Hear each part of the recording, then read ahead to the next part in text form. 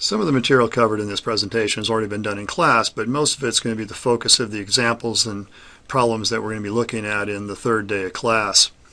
I want to warn you that sometimes you'll see me or hear me talking about one thing, see a different thing on the screen. You may want to listen to what I have to say during a particular screen, then pause it and read what's on the screen before continuing to the next page.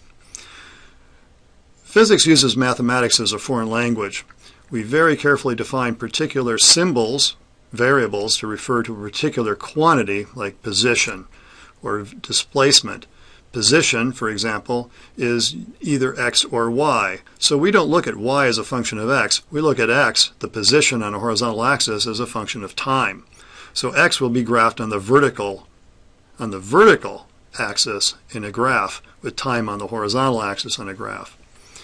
So we use x to measure dimensions horizontally from an origin, plus or minus y to measure positions vertically, x. And we would also have a displacement, which is delta x or delta y, the difference between two positions. Average velocity is a very specific thing. It is defined to be that delta x displacement divided by the time over which you made that displacement. So x2 is the position at time t2, x1 is the position at time t1. This is equation 2.1. We use it for many other things in class, but it was also a fairly basic sort of definition that we use in the lab to estimate as instantaneous velocity. When you let that delta t in the denominator go to 0, you go from having a secant line to a tangent line. You see this at the beginning of calculus. The instantaneous velocity, which we call v, is the slope of that tangent line. It's the slope of the line that is tangent to x at a particular time t. And that means it's the derivative. The definition is the limit as delta t goes to 0 of delta x over delta t. In calculus, you call that x prime of t, the derivative. In physics, we prefer the notation dx dt. The reason we like this notation is called the Leibniz notation, that you'll also find in your calculus book, is that it looks like the dx dt. As delta t goes to 0, it turns into this infinitesimally small differential, as it's called, the dt. And we can then see in our notation exactly what variables are being used and think of them as being sort of like a delta x over delta t slope. You can't measure instantaneous velocity, period, end of story. If you want to argue about it, I'd love to. But anyway, all measurements have to be averaged over some time interval. You can make it really, really, really tiny, but it can't be made 0. That's calculus, not physics. And because we're always measuring over a finite time interval, we are always approximating the velocity when we measure it in the lab. For some time interval from t1 to t2, we calculate the average velocity from the delta x over the delta t, and we assume that that is equal to the instantaneous velocity at the midpoint of that interval. This is an excellent approximation that can be justified with calculus. In fact, it is exactly the instantaneous velocity if the acceleration is constant. So for many of the things we do in the lab, this goes beyond an approximation to being nearly an exact representation of what we're trying to measure. Speed is not velocity.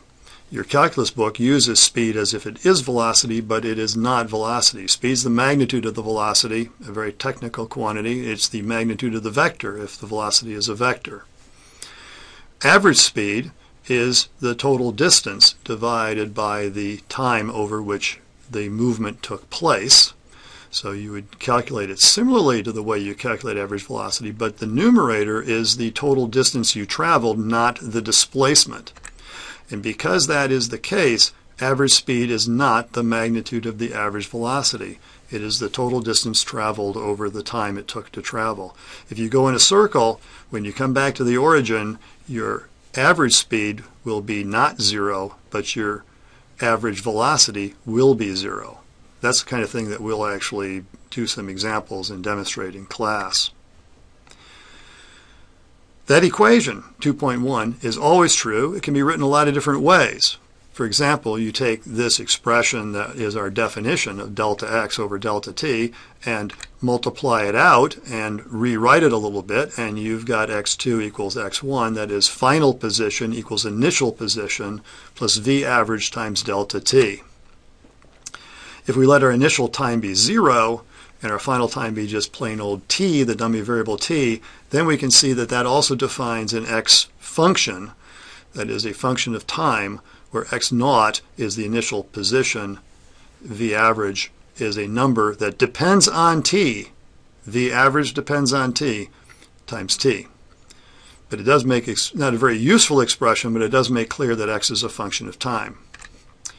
Acceleration is the change in velocity, just like before. v2 is the velocity at time t2, v1 is the velocity at time t1. When the acceleration is constant, which is what we're going to do in this course, then the average acceleration is just a number called a, and the velocity, when you solve that expression for v2, is just a straight line, where v1 is the velocity at time t1, and if you add a times delta t to that, you get v2. If we choose t1 to be 0, then v1 is the intercept, and a is the slope. This is one version of our first equation, which v of t equals v0 plus at. In this form, v0 is the intercept, a is the slope, and v as a function of time is just v0 plus at. V of t, that is a function. It gives us the instantaneous velocity at time t. V of 0 is the velocity at time t equals 0, otherwise called the initial velocity, and the acceleration a is just the constant value of the acceleration function. That's the first equation, 2.7, of the group of 5 that you'll need to know for chapters 2 and 3. The others are 2.10, 2.11, 2.9, and 3.16.